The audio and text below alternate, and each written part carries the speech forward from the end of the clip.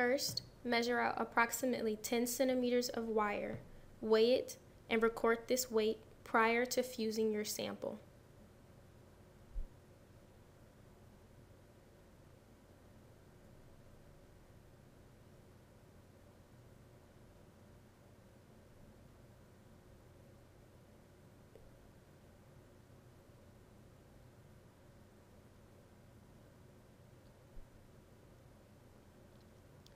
Obtain your sample. Do not weigh it. Place it on the tabletop.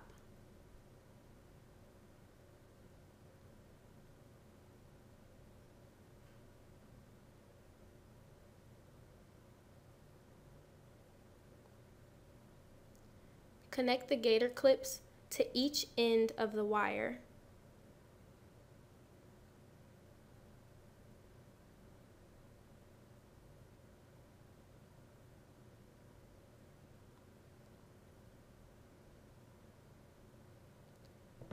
Stretch the wire across the top of the sample and have your lab partner turn up the current until the wire fuses.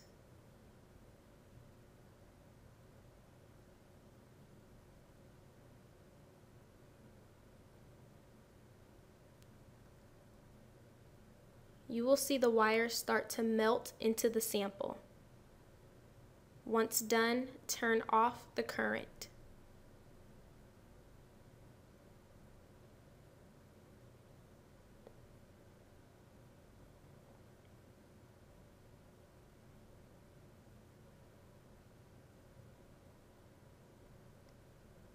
Give a small shake to assure the sample is securely fused. Now weigh your combined sample and wire and record this weight.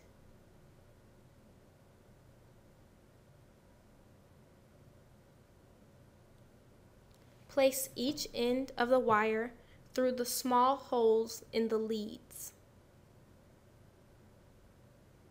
Wrap the wire loosely in a downward spiral fashion.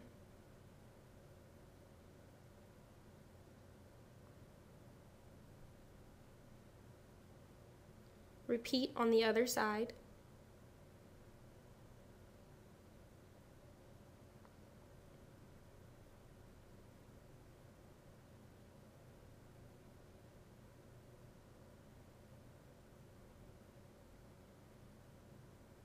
Pull down the covers of the leads.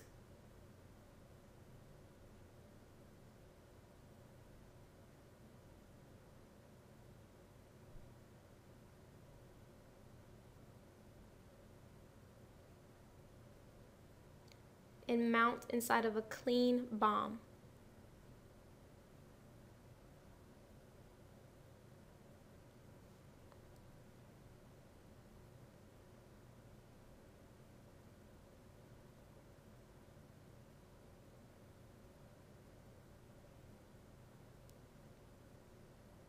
Making sure the threads are aligned on the bomb lid and container, completely tighten the bomb lid.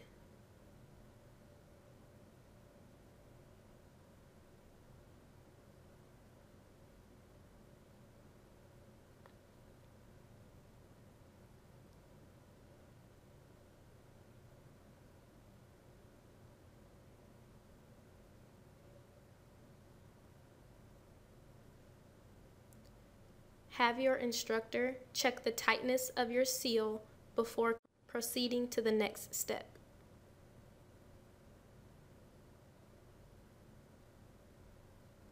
Open the vent to the bomb and attach the correct oxygen hose corresponding to your calorimeter lid.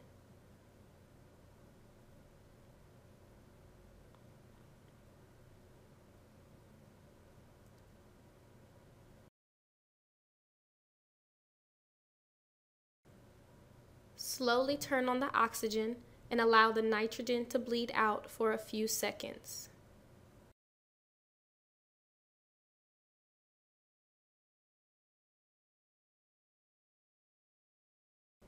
Close the vent and fill to 25 atmospheres. Do not fill past 30 atmospheres.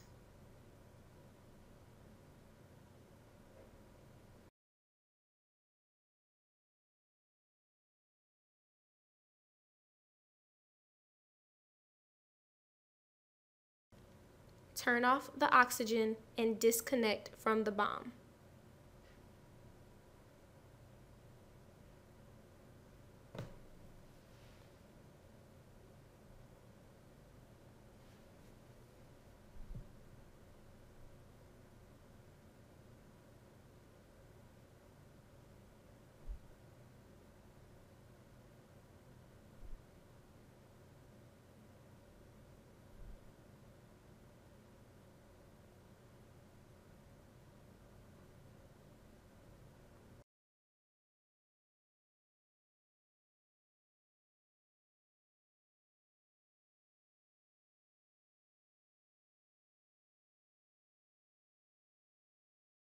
Notice that inside of the jacket, there are 3 protrusions that match the 3 indentations in the bottom of the calorimeter pail.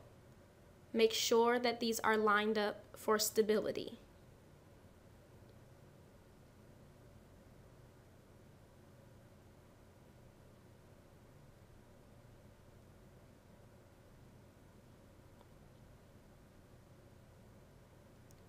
Before moving on, make sure the igniter is not plugged in.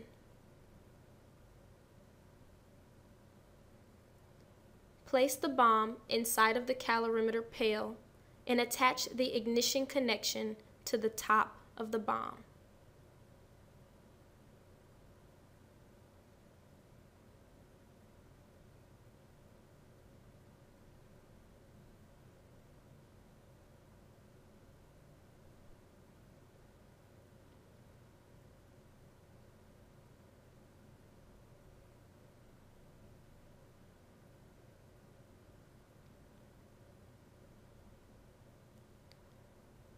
Fill the inside of the pail with 2 liters of water.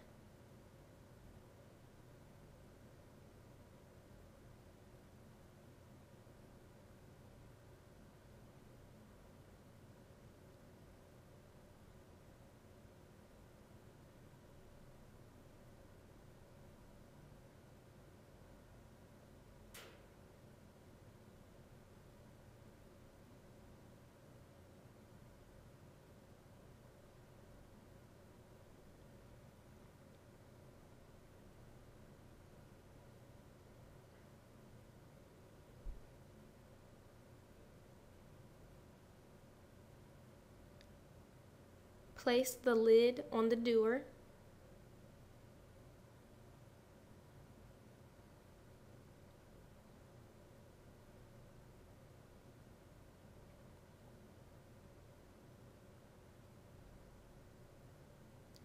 Now attach the gasket to the stirrer and place the temperature probe in the hole in the lid. Turn on the stirrer motor.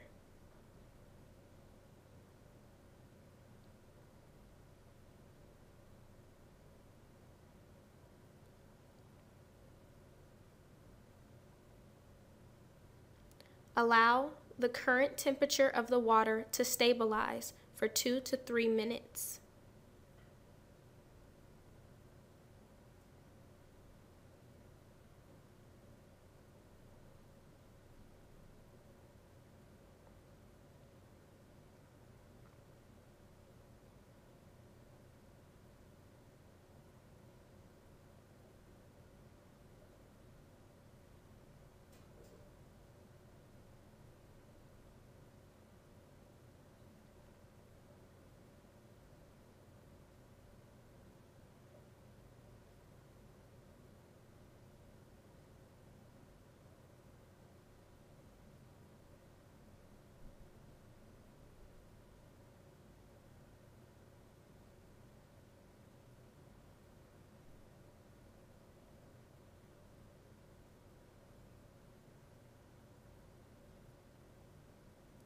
With the igniter still unplugged, attach the wires to the appropriate terminals.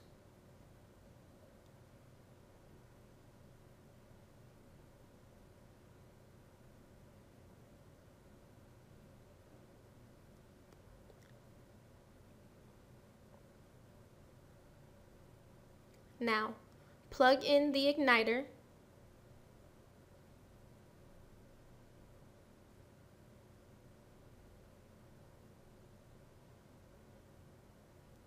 and ignite the system by pressing the ignition button for no longer than 5 seconds. The red light should turn on and then go off, signaling that it has ignited.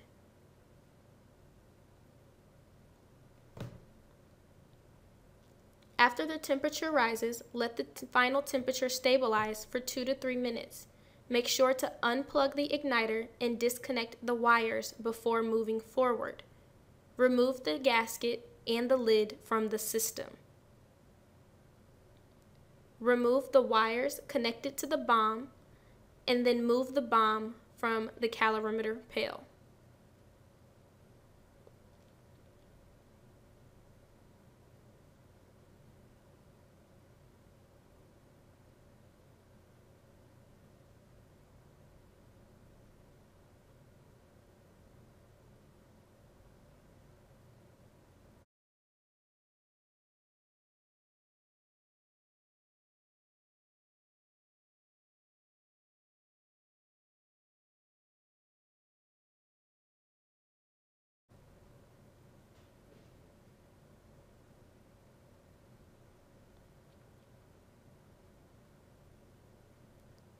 Pull out the inside component of the bomb and notice that the sample and part of the wire are not to be seen, having been combusted into carbon dioxide and water.